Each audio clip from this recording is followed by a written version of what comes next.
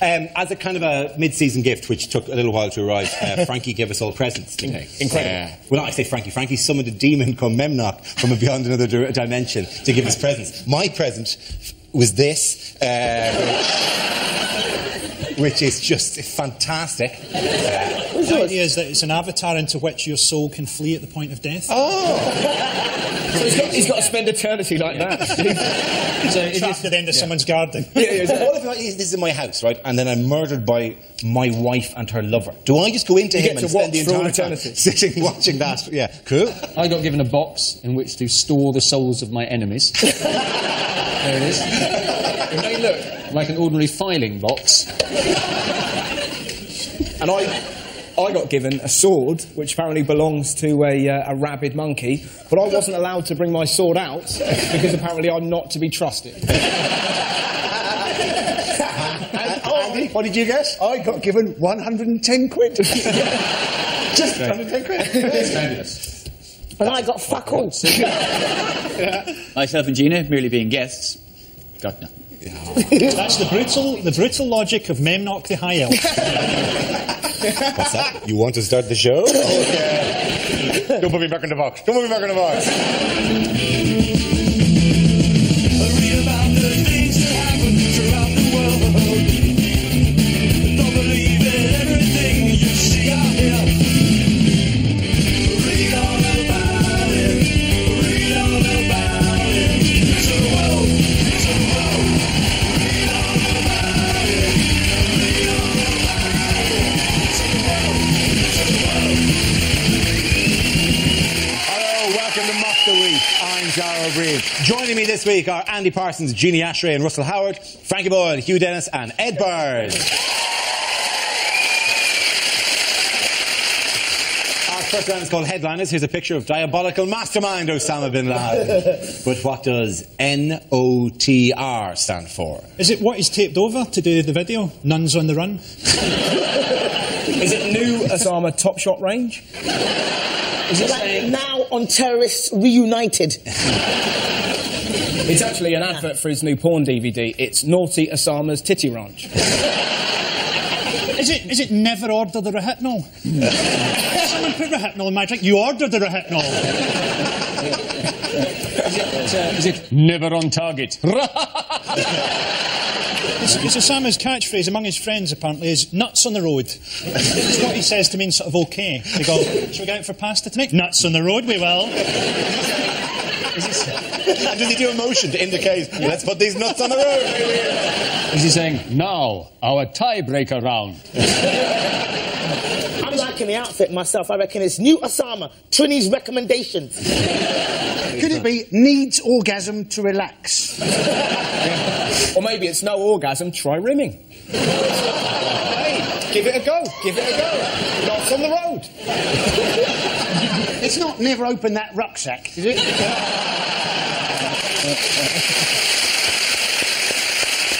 Okay, somebody steer me towards the correct answer if you can't see. New Osama tape released, is it? Yes, it is actually, yes. Wow. Exactly right. Well done. The answer I was looking for was new Osama tape release, the first communication from the Al-Qaeda frontman for almost 3 years. Experts believe the footage, in which he refers to recent events to be genuine, proving bin Laden is still alive and successfully evading capture. By the way, how do we know it was filmed recently? Because he mentions Gordon Brown, doesn't he? He does mention Gordon Brown, yes. But he still mentions his Blair, though, which I thought was really funny, because he did actually say the world leaders like Bush and Blair and Gordon Brown. Blair must have gotten a hard on when he heard that. Still Scottish, baby. Yeah. I've resigned, but still the daddy. I think he just coughs on the tape and then they dub over stuff to make it sound recent. Yes, I enjoyed the Bourne ultimatum.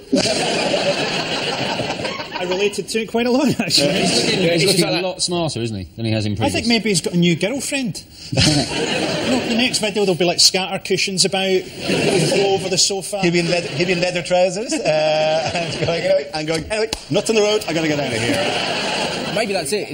It's a whole new image shift. The next shot is just going to be a goth. Just his hair brushed over. I know you all hate me, that's why I live in a cave. He's changed his beard, but he's wearing the same outfit that he was wearing 3 years ago. He's a tramp. I'd like to see him on the video using more like... he could get like blue screen behind him, couldn't he? Do a bit of CGI. What, him on a roller coaster? President Bush, I'm skiing. Skiing down the mountain to you, President Bush. No, I'm surfing. Oh. See if you can find me here in the Wild West, Mr. Bush. You did not know I was such good friends with Mel Gibson. He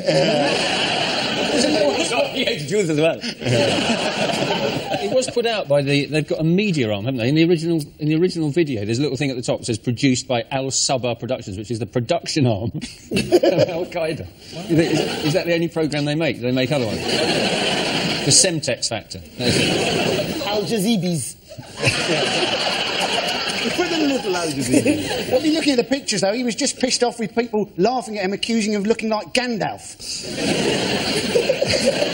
Osama the Grey becomes Osama the Black. There, he looks a bit like, you know those things you used to have on your pencil, good luck trolls? You pop on the end of your pencil. It's like a big bubbly head. And the whole I think video. that maybe he shaved off his beard and this is a fake beard that he's wearing. I mean, if that's the case, he's the only guy that shaves in Afghanistan. How difficult can it be to find? I mean, they're selling like 1 packet of Gillette Fusion a year. Just follow the cave that smells of Old Spice. And we've got him. He also uses some fantastic language. Did you listen to the tape? No. It kind of makes you realise. He said, at one point, he said, George Bush is like one who ploughs the sea. Yeah. He harvests nothing but failure. Which is fantastic when you contrast that with what George Bush says, which is essentially, He's directly onto the internet, isn't he? That's why they're getting disseminated as they are.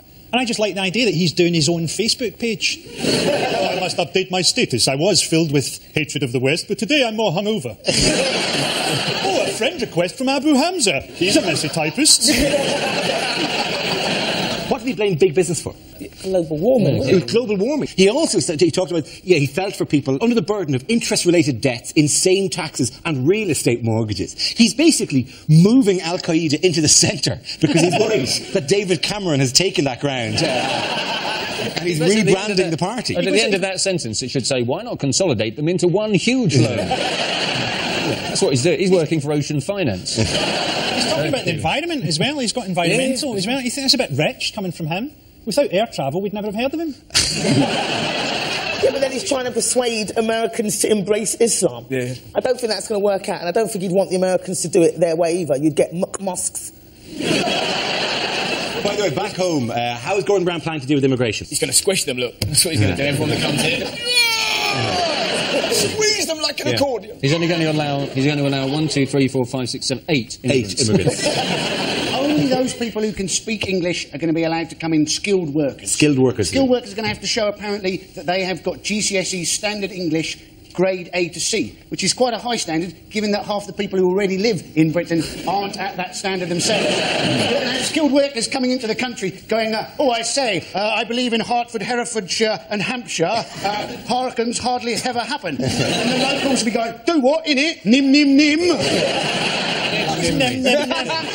Isn't the kids, Is that a bunch of talking mice from Narnia? All I can say to you is, your mum. That's a brilliant argument, that is. I've heard all the kids do it on the bus. That can stand for almost anything, that can. Your mum. Your mum. Yeah. In Scotland, instead of your mum, it's smell your mum. This is taking to another level there. That's your mum. Gordon Brown is saying that right there to the TUC. Look at your mums. All of your mums. Did anyone watch the TUC? He's obviously been told to smile a lot more, but it just looks weird when he looks like a baby with gas. He just smiles at the wrong moment. You just kind of smile, Gordon. Gordon Brown talking to the TUC must be like the two most boring entities in the universe coming together. It's like Ken Barlow and Steve Davis getting together to discuss carpet samples. It might actually be so boring it will break time. What was horrible, it just leads to bigotry, isn't it? 'Cause it just makes someone go, if they're going to come over here, they need to learn English and they need to learn about our culture. And people who normally say that are the people you see in Benidorm going, Oi, Pedro, do you do chips?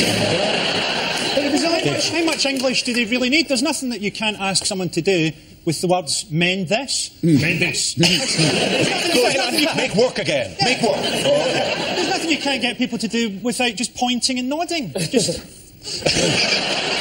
The language test only applies to skilled. There are three levels. There's non-skilled, skilled, and highly skilled. Highly skilled, apparently, only needed English from last December. Highly skilled is doctors and lawyers. Who employs a lawyer who can't speak English? Point at the jury. Point at the jury. Oh, okay. Get off. Get off. This man is guilty. I mean, they were doing it through mine. I mean, God, they do it through mine. Him. My guy. I'm involved. My client was trapped in a box and couldn't get out. Then a large wind blew and he was forced backward. Did he steal the suitcase? He couldn't move. He was so happy. It doesn't even apply. It's only people from outside the EU, anyway. Yes. Yeah, but footballers are exempt. Footballers are exempt. The only language they've got, isn't it? They only need two sentences. First of all, they need at the end of the day, and then either sick as a parrot or over the moon. And nib, obviously. Not on the road. I like the idea of a load of asylum seekers in a van just going I before E, except after C, I before E. They can't do it. Well, we also deport the dyslexic people. Yeah, go abroad and get a jib. Politicians all now have to pretend not to be racist, despite the fact that they're all quite happy to be racist if they think it will get them votes. You know, so you see, like, Tories pretending not to be racist. It's terrible, the controls they're putting on Eastern European immigration. Don't people know that these are the last prostitutes in the world that you can pay in turnips? Not that I want to stereotype those people, because they can put a curse on you. You know, they need to be English educated to GCSE standard. Yeah. Yes. If someone's giving me a hand job, do I really care if they've read Death of a Salesman? In fact, it'll probably just make it more depressing. I think immigrants are becoming more racist now, because my mum is from Nigeria and she's becoming as racist as the BNP. She's quite right-wing. She's like, all these Polish people and all these Kosovans coming over here, taking our jobs. I'm like, Mum, you're an immigrant. Oh, no, not anymore. I have a British passport. Get that round. The points go to Russell, Gina and Andy.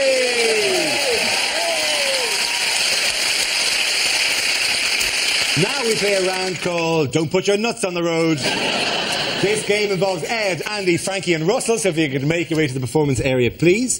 This is where we test our performers' stand-up skills. We spin a news generator, it settles on a topic, and anyone can volunteer jokes about the chosen subject. The winner is the team I judge to produce the funniest stuff. OK, here we go. Let's spin the wheel.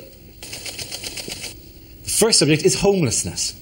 Who wants to go into that? Russell. I had a really great incident with the homeless bloke the other day. That sounds fairly dodgy. It was really, it's weirdly uplifting. So I gave him £1 and I was kind of walking away and he went, "Oh, mate, I've got a magic dog." Now that is a sentence that buys you half an hour with me, right? And he had sickle down him, this dog, right? And the homeless bloke had sick down him as well. And I was like, "What happened?" And he went, "Oh, we was asleep in the skip and some bloke chucked up on us. It's the most depressing thing you've ever heard." And he just looked at me and went, "No, it was amazing." Like, really? Why is that? And apparently what he did, still covered in sick, he stood up in that skip and just went, "Ah!" So this bloke was so drunk he thought his vomit had come alive. That man will never ever drink again. Beer, Dave, it comes alive! It comes alive! Lovely moment.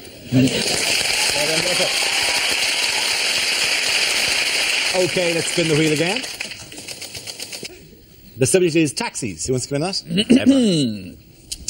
One thing I don't miss about London is London cabbies. I used to live in Muswell Hill, a leafy suburb of London, about 6 miles north of here. That's what I thought when I bought the house. I get into a black cab in London's fashionable West End. Turned out I lived in the arsehole of nowhere. Because I get into a black cab and I'll go, "Muswell Hill, please," and I get this. I go, "No, mate, I'm not going that way."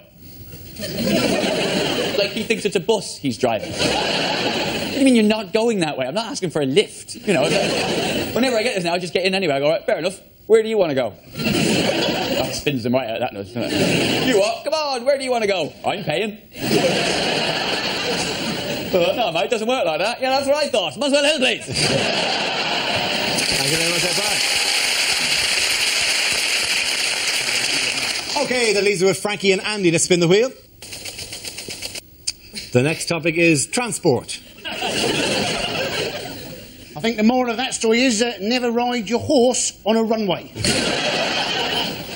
You're of course not supposed to take planes anymore, not a problem for me. The thing that always mucks me up, that little monitor that you get, you know, outside air temperature minus 56 degrees. I am inside the aircraft.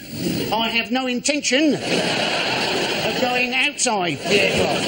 And if I ever did find myself outside the aircraft, my initial response would not be, "Ooh, bit nippy." Well done, Andy. Okay, let's see what's been left for Frankie. Let's spin the wheel. It's celebrity. There you go. It was the anniversary of Elvis's death recently. People still think that Elvis faked his death. Surely if you were going to fake your death, you wouldn't do it in a shitting accident. I mean, you'd do something brave. Wouldn't you rescue a wee boy from a river? Surely not a jobby-related heart attack. With the anniversary of Princess Diana's death, I thought that at the concert, only Ricky Gervais paid a true tribute to Diana by dying a painful and horrible death. You can get celebrity sat-navs now. You can get a Princess Diana sat-nav. It just keeps saying, put your foot down, I think we can lose them.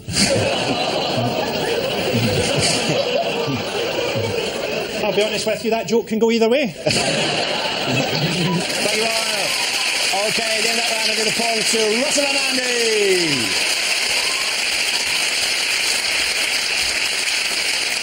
Okay, now it's time for, if this is the answer, what is the question? On the board are 6 categories. Gina, which category would you like? I think I'll go for health. Health it is. The answer is Middlesbrough, Rill and Liverpool. What is the question?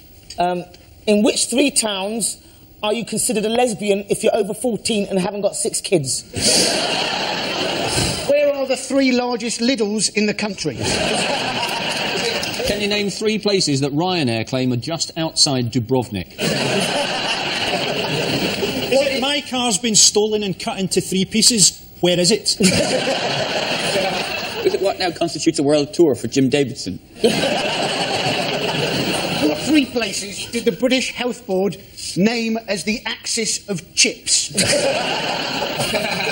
What are the first 3 chapters of the book, Places Not to Grow Up Gay? What a Christmas present that would be. What are you trying to say here, Dan? Is it what can you buy for 50 nectar points? It's to do with life expectancy, though. It is to do with life expectancy, 3 yes. of the lowest in the bottom 10 for life expectancy. That's absolutely right. Well done, Ed. Very good. Yeah. However, I will qualify this as what's known as a healthy life expectancy, the age at which serious illness strikes. The question I'm looking for is areas of which towns have the lowest expectancy of a healthy life. Figures compiled by the Office for National Statistics have shown that people living in the unhealthiest areas of England and Wales can expect to contract serious illness up to 30 years earlier than their counterparts in healthier areas. Anyone who's been to Middlesbrough know that living to 53 is maybe a bit long. It's sort of like Blade Runner without the special effects. We can say what we like about them because they don't watch TV. They're all outside naked fighting. But also, surely, if in some areas of town you live 30 years less long than other areas of town, aren't you just important to move? Yeah. Get to 52, go sod it. Maybe I'll buy a cottage where the life expectancy is a little bit longer. Suddenly going to shoot up if you just moved down the street for another 30 years. Japan, apparently they live till 91 in Japan, so when we get to 80, we should all go, right, off to Japan, another 11 years. If I lived in one of those towns, I'd be delighted to die. Oh, there's a sniper on top of the town hall. Great, let's get down there. Liverpool, they can take a joke. They love it. Yeah. They were rolling in the aisles when I pointed out that they called their airport John Lennon Airport because it's the first place he went when he earned a bit of cash. They love that one, I tell you. Hey, I like Liverpool. Big theatres. Didcot, apparently, your healthy life expectancy in Didcot, I have the top 10 here, is 86 years. Didcot is only famous because it's got a giant power plant in the middle of it. It's a huge power plant. So these people are mutants. These are probably held up as like some example to the rest of us. Like, they can't be killed. It's a story. Every so often, this same story comes up that up north, apparently, that all they eat is pies. It's just horrific. But then you think about it, if all they're going to do is eat pies and that, we should genetically modify pies and give them legs. And that way, we can have the pies dance and go, oi, fatty, you want to eat me, don't you? You've got to catch me first and just have... And all the fruit and the veg and healthy food just led there and the pie's legging it. Genetically By the way, modify a Gary, pie. Pies they're not like born of a large mother pie that pops them out from a pie womb. And then they're not actual individual living creatures. What I'm saying, we can make it happen. But that is right. There are definitely holes in your get pies to grow legs theory. There are. All you have to do is not kill the cow, cover it in pastry, it can run on its own. Do you know what would avoid the killing? It would be quite a large pie. Think of the horror if a pie with human hands turned bad. Can you imagine being throttled to death by a pie? How ironic a death that would be, to be killed literally by a pie. You knew I would get you eventually, says the pie who also has a mouth. Would you give legs to a fish pie, or would that be just too against nature? Would it have to be fins to a fish pie? To be honest, I come up with the idea, then I just kick back and play golf, nuts on the road. What I do, I rock up, I just walk into a factory and declare at them, I want legs on pies! And then I walk out. How? You go, don't give me how. I'm not the how guy. Yeah. I pay you to be the how guy. I just get the idea. You fill in the details. Whack. I can't believe that Glasgow hasn't appeared on this table. It's we're doing everything right. This table is for England and Wales. You have your own, much like football, you have your own league of a much lower level anyway. We're basically in a health dungeon. You would screw with the figures so much. Well, we could actually improve our life expectancy by introducing crocodiles. Running away from the crocodiles, at least that's exercise. Do you not just carry a guard pie around with you that would attack people? Mr. Dennis, welcome to the executive board. He's thinking out loud. A guard pie. Of course, that's the next plan. He's moving up the corporate ladder really quickly, isn't he? Yeah. Okay, I almost dread asking the next question. What have scientists been given the go-ahead to create this week? Monkey Porno pies. Porno pies? Porno pies. Oh, they turn up to do your plumbing, they open up with a steak inside, you fuck it. It's beautiful. What pornos are you watching? Some steak, yeah. Well, that's got me up the runway. I'm trying to get on your corporate ladder, you racist.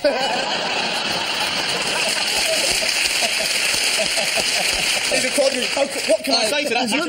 I've never seen the race card pulled so beautifully. That was a pair of ace race cards. Oh, I got bullets. You're not going to let me have sex with this steak, is it? Because I'm black. Well, it does beautifully see a woman just shatter the glass ceiling. Example to Shatter on the glass ceiling. Shatter. They shit on the glass coffee table. They shatter the glass ceiling. What kind of snuff movies are you watching? Darling, what's happening on the glass ceiling? Oh, no. Is that Gina up there? Fuck off, you racist! What's she shitting onto the glass ceiling? It seems to be a pie with hands. She's actually crapping out the words racist. It's incredible, ain't Gina? In steak chunks. They're going to make... What have scientists been given? I'll ask the question again. What have scientists been given the go-ahead to create this week? Monkey butlers. Not monkey butlers. It's close, though. They've been given the go-ahead to create human-animal hybrids. Yes, they have, exactly, yeah. And the scientists are very excited because they've already had tremendous success with Wayne Rooney. He's all right, he's injured. He's injured at the minute, but the boy's got spirit. He's prowling the touchline like a caged potato. One of the quotes from Lyle Armstrong of Newcastle University said this just to reassure people that it's not our intention to create any bizarre cow-human hybrid. Why not? Because we already have Vanessa Feltz. A failure of imagination on behalf of Newcastle University. That's almost the first thing I'd want to do. How you doing, Mick? Moo. All right, moo to you as well. But they're talking about breeding pigs that can have hearts that can then transplant into people. Now, there's an interesting dilemma for people who consider pigs unclean. Pig's orgasm lasts for half an hour. It does. And I got told that at a restaurant in Melbourne. It was really weird. They hand out trivia. They'll go, there you go, mate, there's your burger. By the way, pig's orgasm lasts for half an hour. Enjoy your meal. Captain Creepy. Jeez. I reckon the first person that found that out was like a Rebecca Luce. No, a pervert, yeah. But in fairness, if you're a pervert farmer, how awkward would that be? You know, you've just had gentle sex with a pig, and then for the next half an hour, shut up, Rosie, I'm going to get caught. You'd want to time that properly if there was football on later as well, wouldn't you? Do you know, I never thought you'd say that to me. Well, just you leaning over. If you're going to have sex with a pig, plan ahead. Do you know what? There'll be someone sitting at home right now who's heard that pigs come for half an hour. Who'll be going, that one I shagged was faking. Is that a female pig comes for half an hour? I don't know. The male pig would turn itself inside out. No. Let's move really swiftly. I get a feeling we're going to be getting pages on MySpace. Sorry, did I just go too far? Did I? A tiny bit, yeah. What you could have is a separate pie full of semen. All right. This is... No. Off the board. Shat on the glass ceiling was fine. Hugh Punt from Punt and Dennis. You're sitting here talking about a pie full of pig semen.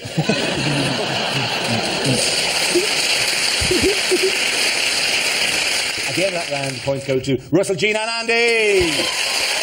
Yay! Now we come to our final quickfire round called Scenes We'd Like to See. This is for everyone, so if you could make your way over to the performance area, please. I call ideas for scenarios we'd love to see, and the performers come in with their suggestions, okay? Here we go.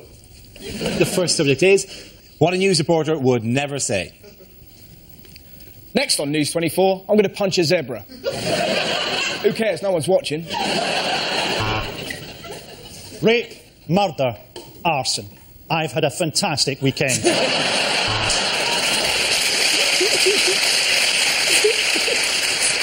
Here, children as young as 8 are forced to earn their own living. More polish, I want to see my face! Here on the streets, it seems that Britain is completely in the grip of gang culture. This is John Simpson for the ITN Massive! Can you hear the bombs falling? No? That's because they're in Baghdad. I'm here in Peckham. Reports of a mystery man loitering in the area turned out to be me.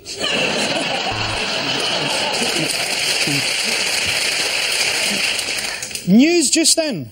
Go to a break, your wife's been hit by a truck. And it was just a few feet from here that the shots were fired. I know, I fired them. Well, finally, the power in Beirut seems to be back on. The radiator I'm chained to is getting quite warm. Even amidst the devastation of this earthquake, there are still stories of hope. I found a man's wallet. I am actually in my bedroom, but I'm trying to make it look like I'm in Baghdad on a satellite phone. And I can't help thinking that if my country was gripped by famine, I'd just move. They wouldn't make Trevor McDonald do this shit. And if anything can be learned from this high school massacre, it's surely this. Don't mess with goths. They're fucking mental. The next topic is unlikely letters to be read out on Points of View.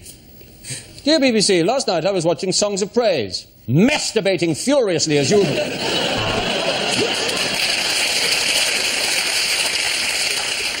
Dear Points of View, can I complain about the gratuitous fucking swearing every fucking week on Mock the Fucking Week?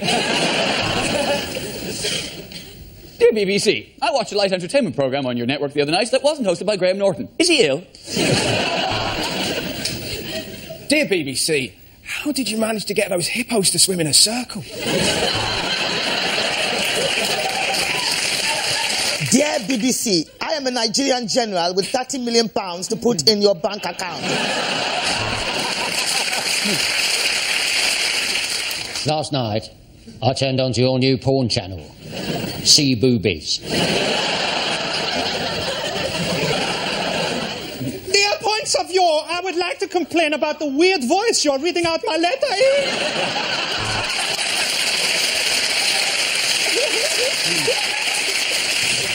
Dear Point of View, has anyone else noticed that Pat Butcher looks a lot like the Honey Monster from the Sugar Puff family? Dear BBC, when are you going to show Nuts on the Road? Nim, nim, nim.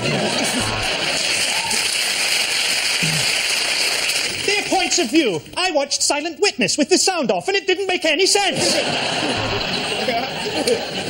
Dear BBC, well, it's now 30 years down the line and I'm no closer to owning a robotic housemaid. Tomorrow's world, tomorrow's horseshit, more like.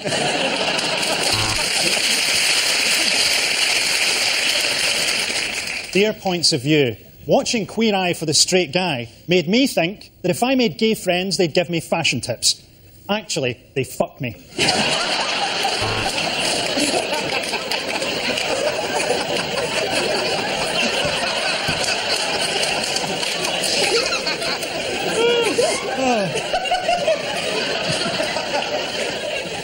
Dear BBC, are you paying too much for your car insurance? Dear BBC, please bring back the old idents. Yours, that black bloke in the wheelchair.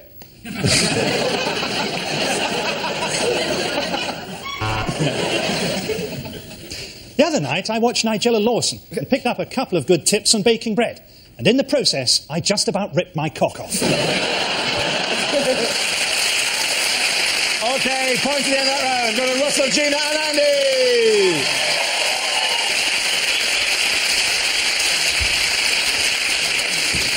That's the end of the show. This week's winners are Andy Parsons, Gina Ashray and Russell Howard.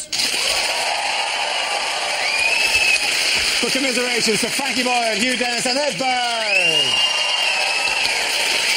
Thank you for watching. I'm Dara Breen. Good night.